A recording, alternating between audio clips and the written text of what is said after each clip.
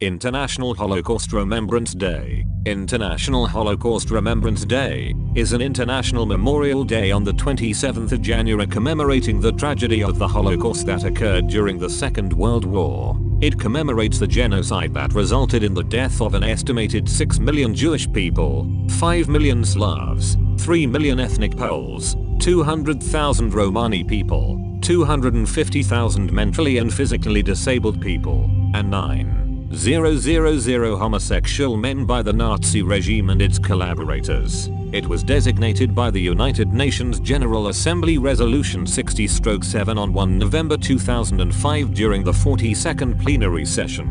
The resolution came after a special session was held earlier that year on the 24th of January 2005, during which the United Nations General Assembly marked the 60th anniversary of the liberation of the Nazi concentration camps and the end of the Holocaust. On the 27th of January 1945, Auschwitz-Birkenau, the largest Nazi concentration and death camp, was liberated by the Red Army. Prior to the 60/7 resolution, there had been national days of commemoration, such as Germany's Tag des Gedenkens and Die Opfer des Nationalsozialismus, the Day of Remembrance for the Victims of National Socialism, established in a proclamation issued by Federal President Roman Herzog on the 3rd of January 1996, and the Holocaust Memorial Day observed every the 27th of January since 2001 in the UK. The Holocaust Remembrance Day is also a national event in the United Kingdom and in Italy. The General Assembly Resolution 60/7 Resolution 60/7 establishing the 27th of January as International Holocaust Remembrance Day urges every member nation of the UN to honor the memory of Holocaust victims,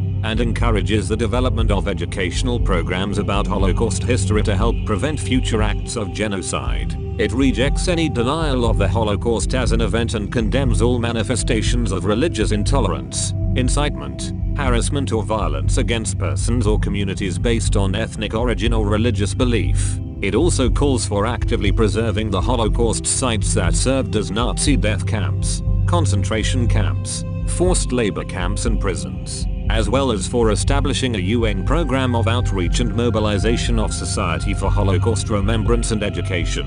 Resolution 60/7 and the International Holocaust Day was an initiative of the State of Israel. Minister of Foreign Affairs of the State of Israel, Silvan Shalom, was the head of the delegation of Israel to the United Nations. The essence of the text lies in its twofold approach, one that deals with the memory and remembrance of those who were massacred during the Holocaust, and the other with educating future generations of its horrors. The International Day in memory of the victims of the Holocaust is thus a day on which we must reassert our commitment to human rights. We must also go beyond remembrance, and make sure that new generations know this history. We must apply the lessons of the Holocaust to today's world, and we must do our utmost so that all peoples may enjoy the protection and rights for which the United Nations stands. A message by Secretary General Ban Ki-moon for the second observance of the Holocaust Victims Memorial Day on the 19th of January 2008. Commemorations at the United Nations. In 2006, 2007 and 2008, Holocaust Remembrance Weeks were organized by the Holocaust and the United Nations Outreach Program. This program is part of the Outreach Division of the United Nations Department of Public Information and was established under General Assembly Resolution 60/7. In 2006, on the 24th of January, the opening of the Holocaust Remembrance Week took place at United Nations headquarters with the unveiling of an exhibit No Child's Play, Remembrance and Beyond in the visitors' lobby. This traveling exhibit, produced by Yad Vashem, the Holocaust Martyrs and Heroes Remembrance Authority in Jerusalem, opened a window into the world of children during the Shoah. It focused on toys, games, artwork, diaries and poems highlighting some of the personal stories of the children and providing a glimpse into their lives during the Holocaust. The exhibition told the story of survival, the struggle of these children to hold on to life. On the 25th of January, the screening of the movie Fateless by Lajos Kolte took place in the Dag Hammarskjöld Auditorium.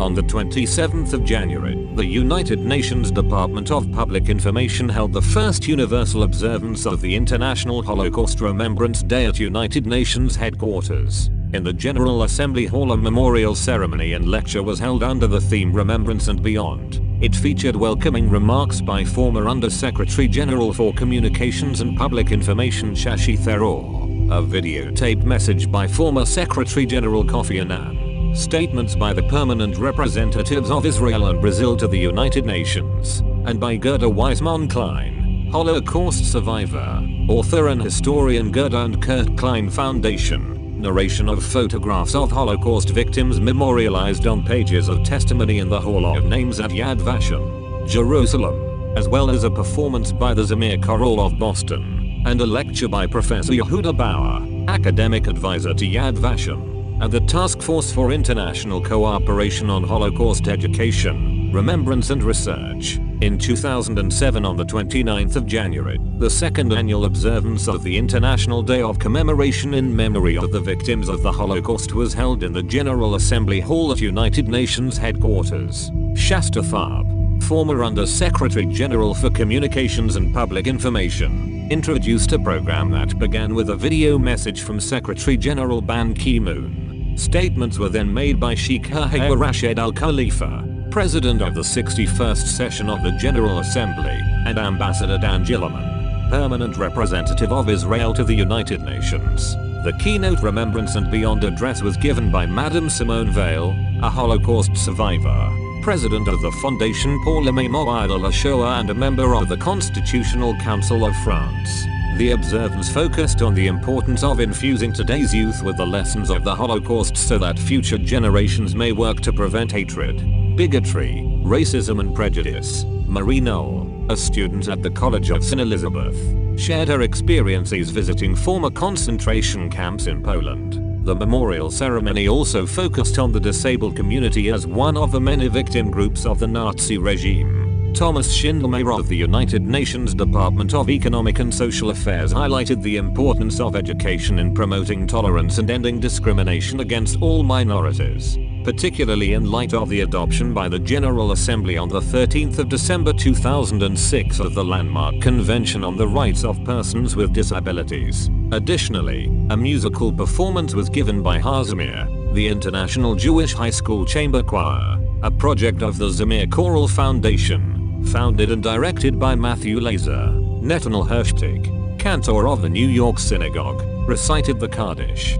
During the observance, the United Nations Department of Public Information also launched a new website and resource for United Nations member states, educators and non-governmental organizations entitled Electronic Notes for Speakers, developed for the Holocaust and the United Nations Outreach Program by Yad Vashem, the Holocaust Martyrs and Heroes Remembrance Authority, Jerusalem, and the USC Shoah Foundation Institute for Visual History and Education and the Mémorial de la Shoah in Paris. The electronic notes provide survivor testimony and information materials that will equip speakers with the tools needed to conduct briefings on the Holocaust and lessons to be learned from it. The United Nations Bookstore made available 10 volumes of autobiographical accounts of Holocaust survivors published jointly by the Holocaust Survivors Memoirs Project and Yad Vashem, the Holocaust Martyrs and Heroes Remembrance Authority, an initiative of Nobel Peace Prize laureate Elie Wiesel. The Holocaust Survivors Memoirs Project has collected over 900 manuscripts.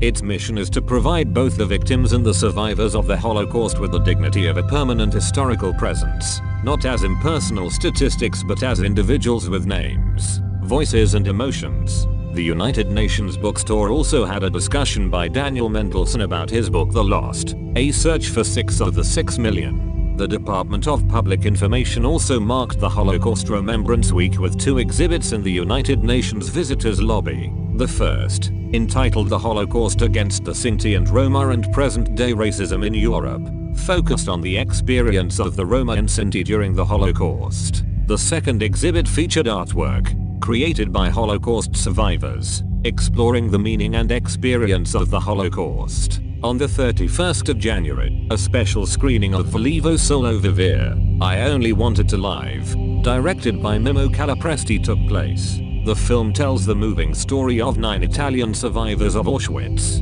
The following day, Nazvi Svoje Ime, Spell Your Name, directed by Serhii Bukovsky, was also screened. The film, about the Holocaust in Ukraine, tells the story of local people who escaped brutal execution and those who rescued friends and neighbors during the Holocaust. Both films, produced by USC Shoah Foundation Institute for Visual History and Education, were shown in the Dag Hammarskjöld Library Auditorium. On the 2nd of February, the third discussion paper in the Holocaust and Genocide series was published, about Hitler, Pol Pot and Hutu power, in 2008. Throughout the week of the 28th of January 2008, the United Nations Department of Public Information organized a number of events around the world to remember the victims of the Holocaust and underscore the value of human life. The 2008 observance focused on the need to ensure the protection of human rights for all. It coincided with the 60th anniversary of the adoption of the Universal Declaration of Human Rights. Holocaust Remembrance Day began with the joint launch of a new United Nations Holocaust Remembrance postage stamp issued simultaneously, for the first time, with a national stamp by the Israel Postal Company. The two stamps bear the same design. On the 28th of January 2008, at United Nations headquarters in New York, the daughter of United States Congressman Tom Lantos, himself a Holocaust survivor, delivered a keynote address civic responsibility and the preservation of democratic values at the memorial ceremony and concert held in the General Assembly Hall. Other speakers included Srdjan Kerim, Macedonia, President of the 62nd session of the General Assembly, Ambassador Dan Gillerman, Permanent Representative of Israel to the United Nations, and Kiyua Kasika, Under-Secretary General for Communications and Public Information. The ceremony also featured a concert with the Tel Aviv University Buchman Mehta School of Music Symphony Orchestra in cooperation with the Israel Philharmonic Orchestra conducted by Maestro Zubin Mehta. On the 30th of January 2008, the first permanent exhibit of the Holocaust in the United Nations was unveiled, produced by the Holocaust and United Nations Outreach Program.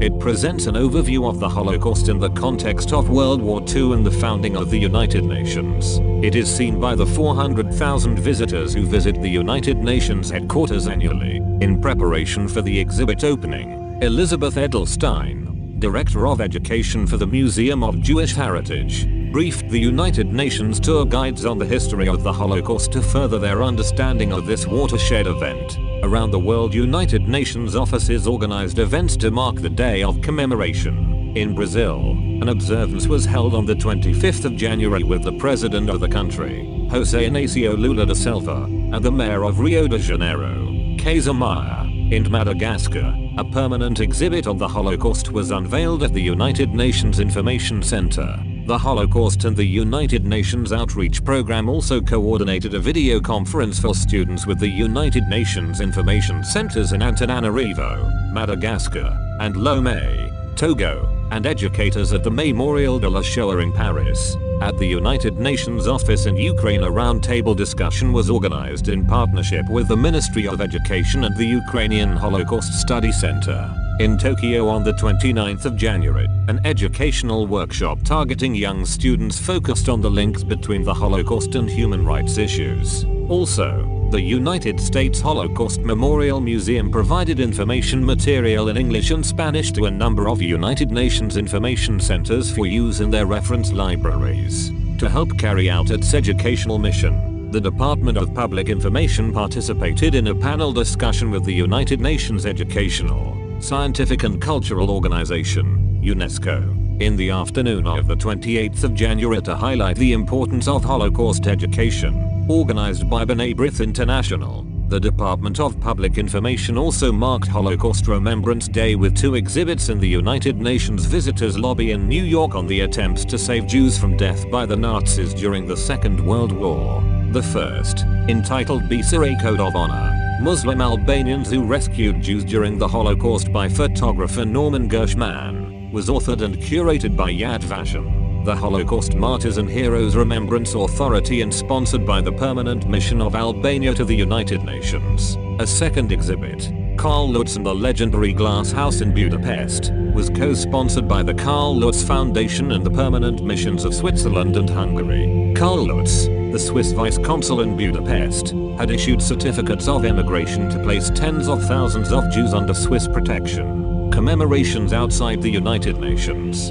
Commemorations are held at the USHMM, United States Holocaust Memorial Museum, in Washington, D.C. and at Yad Vashem, in Jerusalem. In Austria, Commemorations of the Remembrance Day are held at the Heldenplatz in Vienna since 2012. The broad platform jets Zich and sets and calls for participation of the civil society. Speakers include survivors of the Holocaust, anti-fascist activists and politicians hailing from parties throughout the political spectrum. Commemoration by the State of Israel in Israel. There is a National Memorial Day in remembrance of the Holocaust, also known as Yom HaShoah, which is held on the 27th of Nisan. However, the International Holocaust Remembrance Day is also held in Israel. Government officials, diplomats and ambassadors visit Yad Vashem and there are ceremonies held throughout the country. Every year, the Ministry of Diaspora Affairs presents the annual report on anti-Semitism before the Israeli government.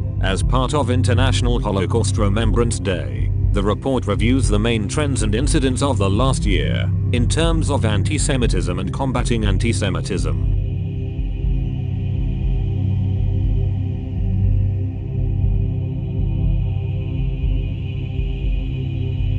Please subscribe WikiAudio YouTube page below. Click notification or bell icon to get future videos uploaded as instant notification. Write your valuable comment, suggestion, feedback to improve in future videos. Check out channel page to get more videos and share this channel to your friends and relatives.